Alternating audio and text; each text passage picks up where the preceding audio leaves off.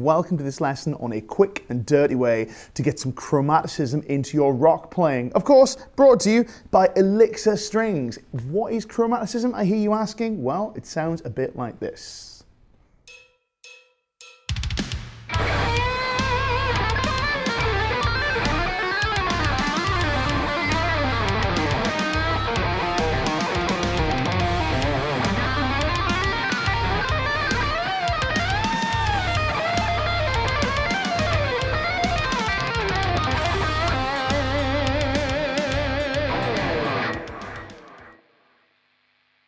Now, hopefully you'll excuse the barrage of notes that we had going on there. That was really just to illustrate the point that we're about to get to. Now, chromaticism in a nutshell. We're going to dumb this down for rock players like myself out there. So if you are an experienced jazz or fusion nut, stick around. There's still going to be some cool tips for you in here, but this is mainly aimed for people who are kind of new to this idea. Chromaticism is essentially the idea that you can, at least in theory, use any of the 12 chromatic notes, i.e. any of the 12 frets from E to its octave here on E, or from any note to its relevant octave. You can use any of them in just about any key, provided you're willing to tolerate a certain amount of musical dissonance, but that can be a good thing. So let's talk a little bit deeper about what we have going on here. We're going to be in the key of C, and I'm going to be using my C minor pentatonic for the most part. Now we're going to stick in box number 1, and just so we're clear on our terms, that's the one that's going to read something like this. We're going to begin on the low E string with frets 8 and 11.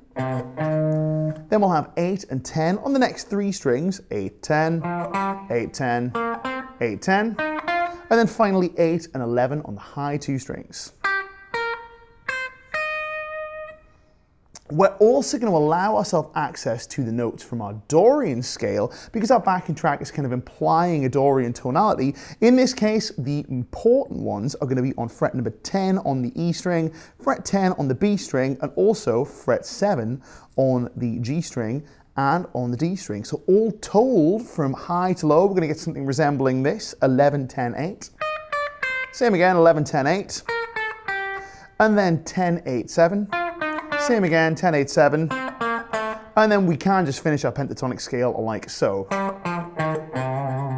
for the sake of brevity. Now, the quick and dirty way that I'm going to show you to fill in some chromatic notes is literally by filling in the gaps in either a 3 or 4 fret kind of space, if you want to call it that. Now let's talk first of all about 3 fret spaces. What I mean by that, in this instance, if we take, for argument's sake, the notes on our G string, and we were to play fret number 8 and fret number 10, I'm going to consider that a 3 fret space, because we have 1 fret, another fret, and yet another one, and it also uses 3 fingers. That's why I'm using the term 3 in this case. Now, we can throw in this missing middle finger note with relative impunity against our backing track, as long as we use it to transition from one scale note to another. This is a concept that's sometimes referred to as passing tones, which is something you may have heard of before. But as far as we're concerned, we can literally just use it to fill the gap between this note and this note. And this is how I want you to think about this stuff just to begin with, is just filling space. Let's throw the backing track on right now, and what I'm going to do is I'm going to explore filling in the 3 fret spaces on the A string, the D string, and the G string, which would give us something from this. That turns into something like this, which is something I'm sure you've all done probably by accident, or you've heard guitar players done it and you've kind of, you know, maybe you tried to recreate it in your own playing. Let's have a listen against the backing track and then we'll take it a step further.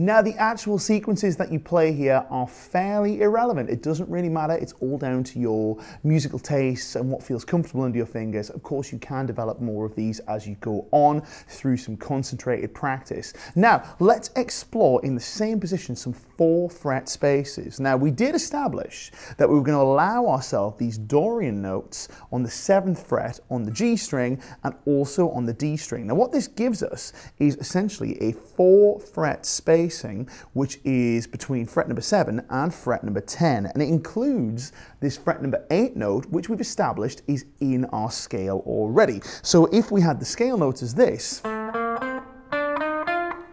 now means we can fill in our 4-space chromatic notes like this.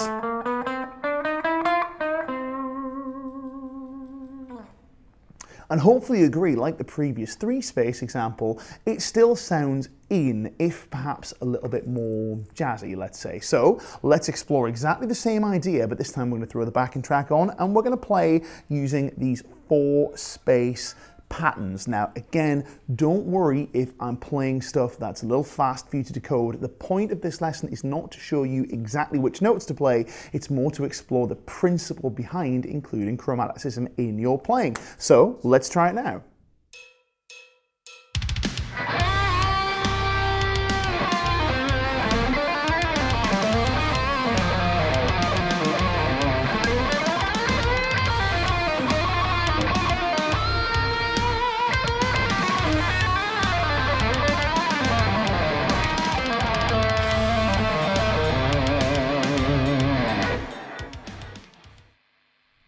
So now we've worked out that anytime we have a 3 or 4-fret space, we can fill in some chromatic notes. We can go looking for some more. So let's go and find some 3-fret spaces within our minor pentatonic, including these Dorian notes. So let's talk about the bottom string, the lower E string. Well, first of all, we could theoretically include this Dorian note here, which gives us a 3-fret spacing like this, which we could play as.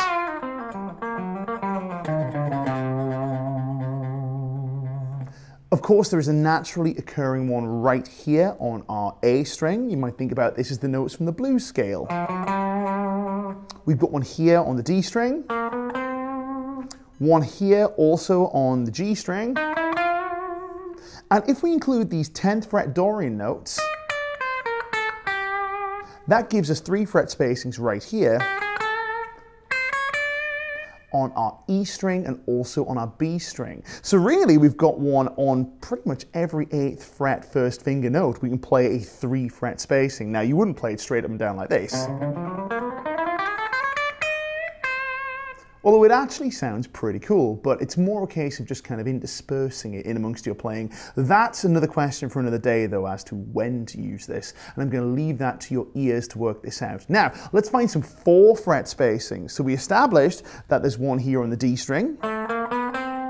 We also have one here on the G string. And we know from playing our minor pentatonic scale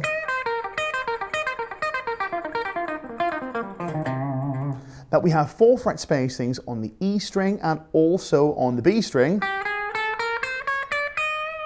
that are just rife for being filled in. However, there are actually a few more. If we include the flat 5 note from our blues scale, we actually get this one right here starting on fret 7.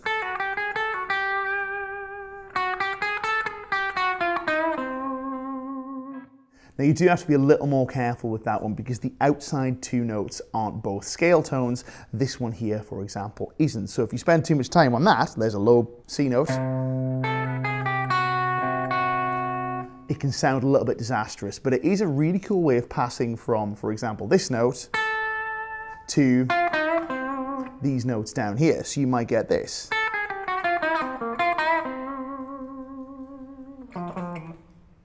So there's a whole bunch of places where you can play these chromatic passing tones, and this is just within the confines of the first position of our minor pentatonic with the addition of some Dorian notes. Now, this isn't exclusive to Dorian. You can use this in just about any tonality. It's really good in blues, for example. It's a really nice way to fill things in. You can use it in, well, you name it, you can play it. So one more time, we're going to go to the backing track and we're going to explore kind of a unified approach using all of these spacings, and I'll try and make it as clear as possible.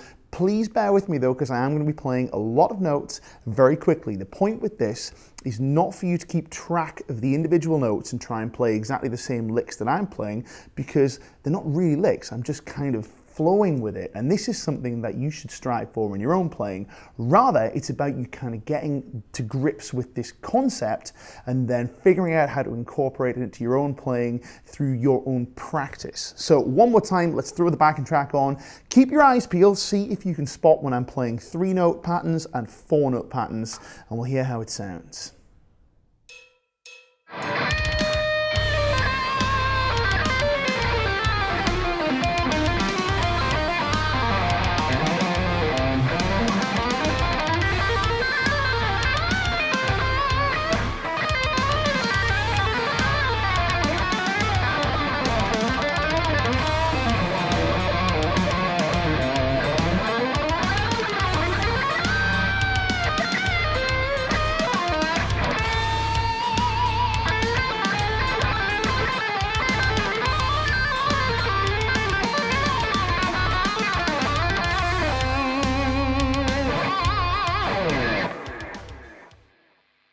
This has been a lesson on incorporating chromaticism into your rock lead playing, brought to you by Elixir Strings, and I will see you next time.